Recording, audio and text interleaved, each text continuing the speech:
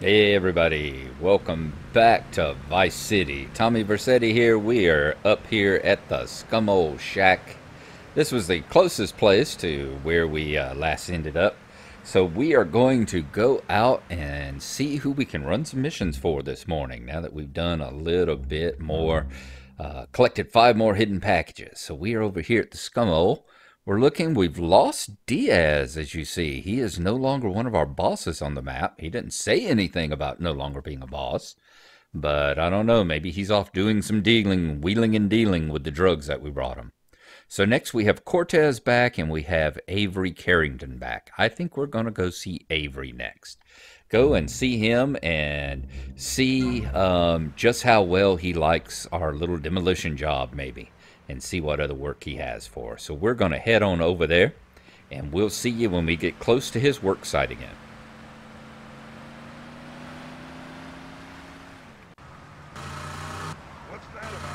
All right, folks, we have spent some time running around and re-ammoing up, getting our guns back together after that last busted on the Lance Vance mission that caused us to lose all our weapons, because not busted, wasted, because anytime you get arrested or get anytime that you get arrested or you get wasted and sent to the hospital, they confiscate a little cash, but the biggest part is they take all your weapons, they take all your guns and all.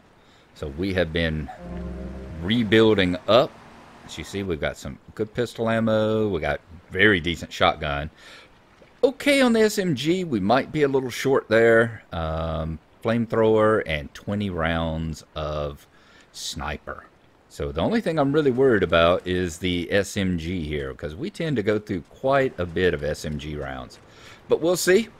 We have come back here to talk to Avery, and we are going to walk into the pink here and wait for him to drive up in his office. Lady, you're doing weird things with your hand there. 2-bit hit.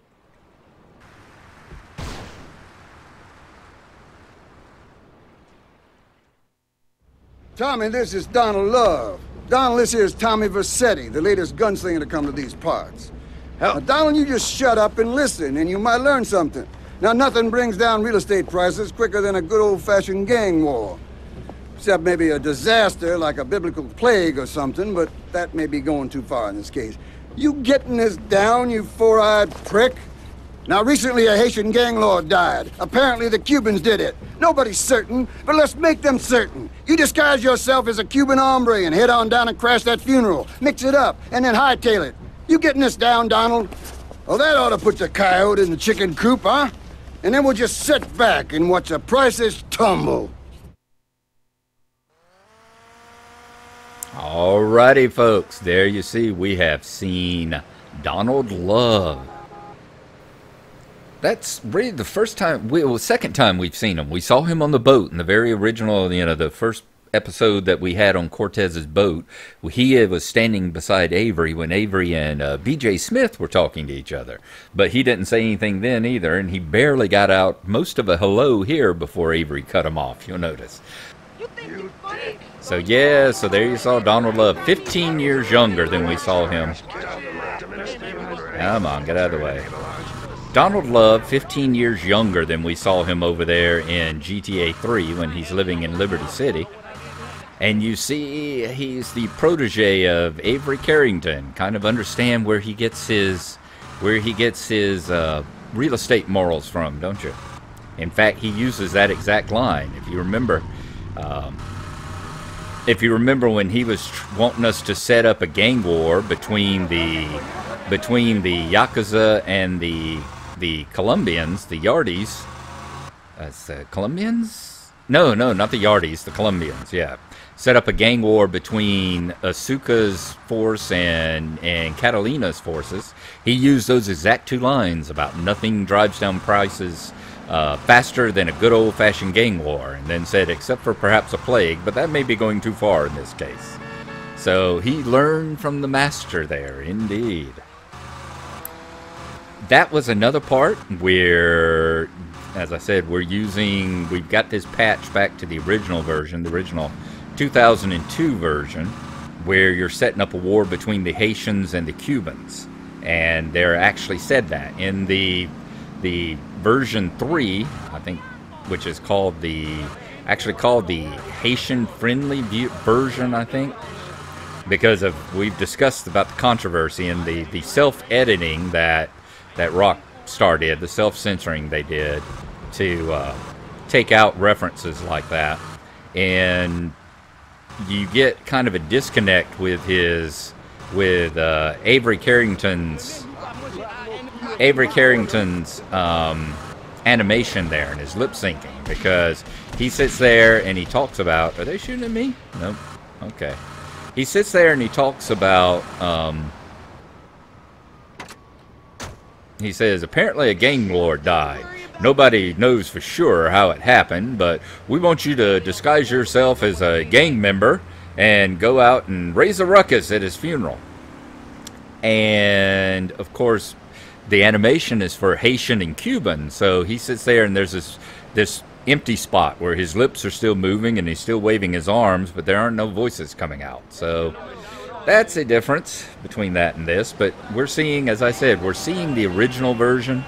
Not because we hate Haitians and not because we hate Cubans or anything like that, but because it shows the original storyline. And the original storyline makes a hell of a lot more sense when it's Haitians and Cubans fighting each other rather than just two random gangs and the weird things that have to change because of that. So we're going to go on in here. Let's see if we can get our Cuban colors. It's just like this. There's no point in there really is no point in us dressing up as a Haitian gang member in the Haitian colors. Okay, there's a guy right there. Ooh. Was there a weapon there? Looked like it. We could have got another bit of pistol ammo there, but we didn't get over there in time. We really need to start listening to the gunshots around here. Let's get over to Romero's funeral home. I'm going to be happy to find Romero's funeral home because there's some interesting stuff going on there. That if this episode, if we can actually be successful at this episode, we'll go around and we'll take a look. Oh, thank you. We'll go around and we'll take a look at everything around in that area. We might need another car before all this is over. Looks like wearing maybe Haitian colors might not be the best thing to do here in our Cuban colors. Might not be the best thing to do whenever we're in the other side's territory. Let's see. Now, how are we going to do this? That is apparently his funeral right up there. And they got both sides of the street blocked off.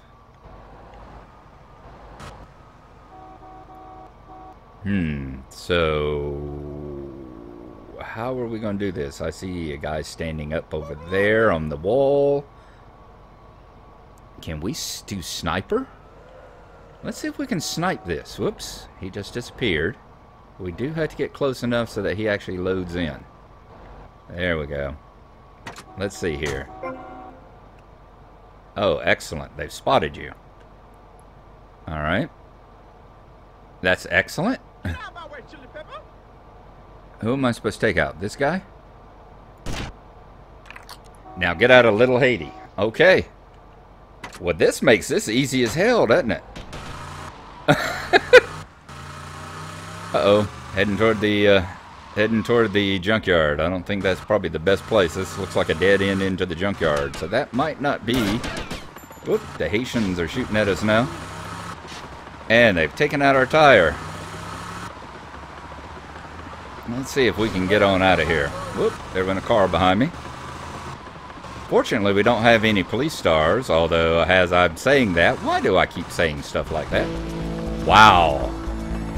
Alright, so there you go again. The power of a Havana outfit delivered to Little Havana streetwear. The power of the sniper rifle. It can be so OP in some of these missions. Alright. Well, let's see. We are going to get a different gun. Okay. Hey, Leo, I got some work for you. This ain't Leo. Hey, if Leo knows you got his phone, he's gonna kill you. Maybe Leo's already dead.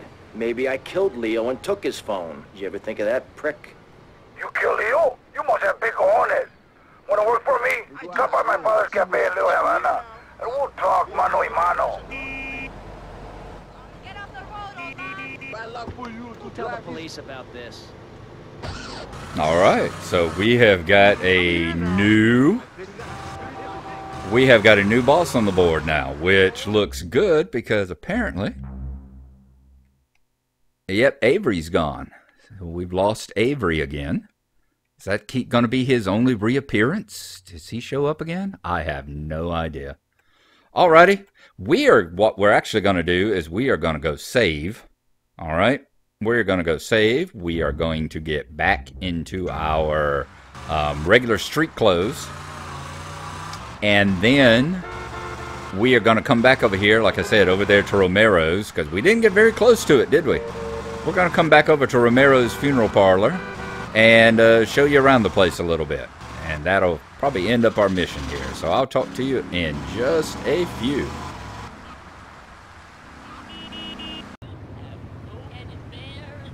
We have returned over here to Little Haiti. I'll show you where we are on the map. We are just over here. You've got the long bridge north of Starfish Island that loops around. We are right where the next major road turns to the left. That is probably the easiest way to find, be able to find Little Haiti here. And we are going to drive on up. We're taking that road that loops to the left, to the west. And we are going to go right by Romero's funeral parlor. We'll go by there, and it is right past, y'all seen this from the back before, the Well-Stacked Pizza Company. When we were on that road back over there behind it, you could see the pizza part on top there, peeking up over the buildings behind it. Let's get back on our Angel. But right over here beside the Well-Stacked Pizza is Romero's funeral home. This is where the gang lords and all were just now. And where we sniped the new gang lord while they were having his funeral. That was a fairly easy mission to do with a sniper weapon, you know? What can you say? Let's see what the signs say here. It's always a good morning. Oh, I love how they spell morning. At Funeraria Romero, the dead center of Vice City. You won't bereave our prices, and we really dig graves. Oh, me. Here you see their prices. $500 for a wooden packing crate, $2,000 for a wooden box, and $4,000 for one of the big metal boxes. Stephen Mulholland, R.I.P. As you know, that is a joke on one of the developers. I don't think he's dead. He was not actually dead when this was made either. But they put him in there, and you see the R.I.P. with the Rockstar logo. And there is the great Bela Lugosi himself holding the Romero sign. Very nice. Now, it's interesting. Two things are interesting. One is that it is right next door to the pizza parlor. So it's interesting if you want to get some pizza, I imagine, after your funeral. The other thing is, whoa, I didn't know that. Didn't know there was a hidden package back here. Let's go ahead and grab it. That gives us 26. Do you see there's a number of graves back behind the Romeros here, with one of them having been dug open and a skeleton down inside of it. That's interesting. Very interesting. And one of the reasons for that is if you come down here to the other side of the street, you got the Carnicero Romero family butchers. So not only do they run a funeral parlor, they also run a family butcher shop. And you look inside, and you've got all the various meat parts and everything. But if you notice, there is an arm lying in there, and a box down here with human organ for transplant on it. So seeing the Romero family butchers here just down the street from the funeral parlor, and seeing that dug up grave back there makes you wonder if the Romero family gets their meat very, very cheaply, perhaps. You might want to be careful about what you're eating whenever you're there. You might end up with a watch in your hamburger. All right, guys. So there we go. That was a pretty easy little mission there. I think that is going to be it for today. I've got some other things I want to try and do, so we will catch up with y'all next time. And I suppose next time we will go and do a mission for Cortez for the Colonel. So I am going to go save this up because of having found that hidden package that I wasn't expecting. And after we do that, before I see you next time, I will go around and hit a few of the weapons pickups and get ourselves re-ammoed here a bit too. So we'll see you next time, and we will be talking to Colonel Cortez then. So y'all have a good one. Thanks for watching, and we'll see you then. That driver's a menace.